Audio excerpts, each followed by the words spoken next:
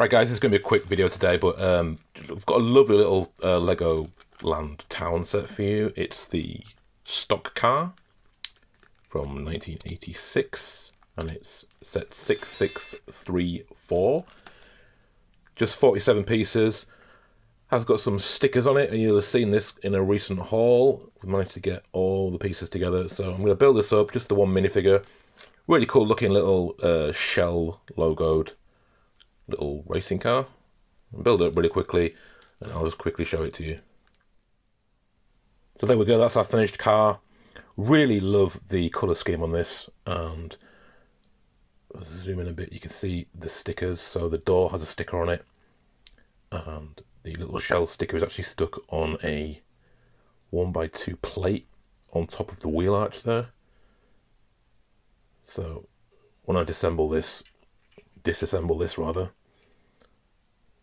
important to try and keep those pieces together because it does overlap onto the wheel arch.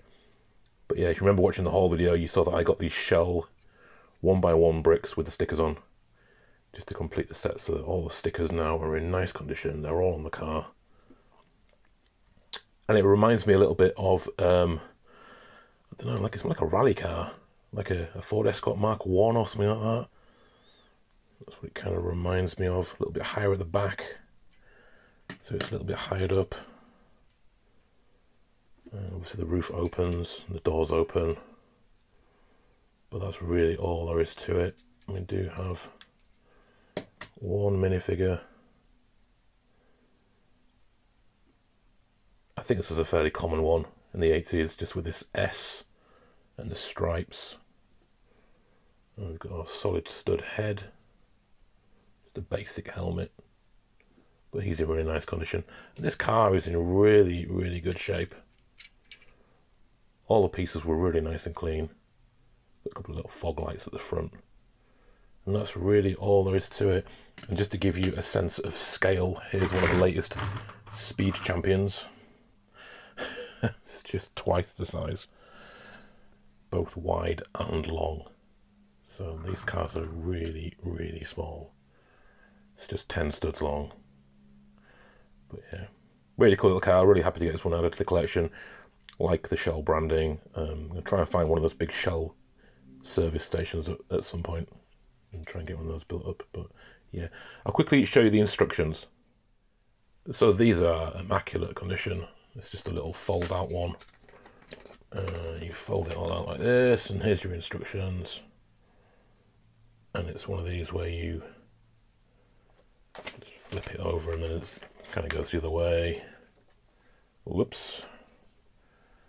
And there's the final two steps, and we do have an alternate build on here. Although we don't have the box, we do sometimes put the alternate builds on these instructions. We've got like a little pickup truck, I guess, with a fold down ramp. Just one little alternate build.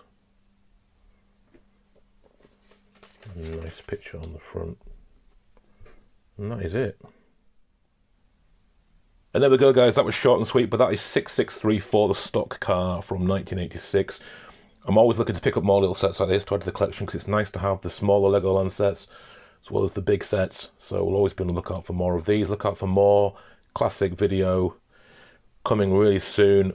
Look out for another video I'm hoping to get out tomorrow. I am working on a space mock as a bit of a sort of side project from the city.